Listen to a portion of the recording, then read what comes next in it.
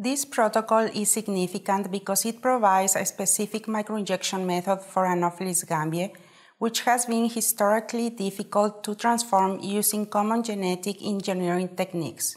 The main advantage of this technique is that it reliably creates transgenic Anopheles gambiae.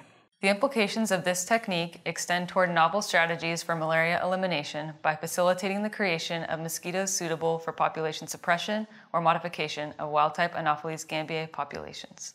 This methodology can be adapted easily to different mosquito species. All microinjection technology take patience and practice. There is a learning curve.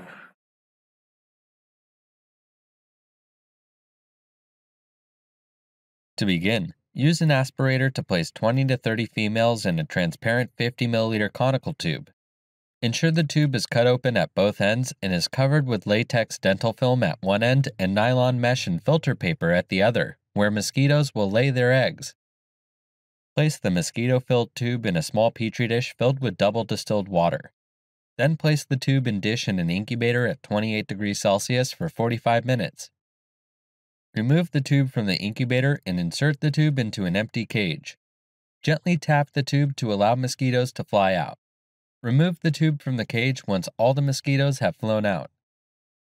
When the tube is free of mosquitoes, unscrew the bottom ring, remove the nylon, and use forceps to carefully remove the filter paper with the eggs from the tube.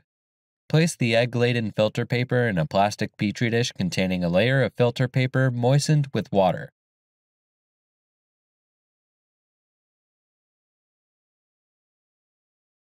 Put a membrane on a clean glass.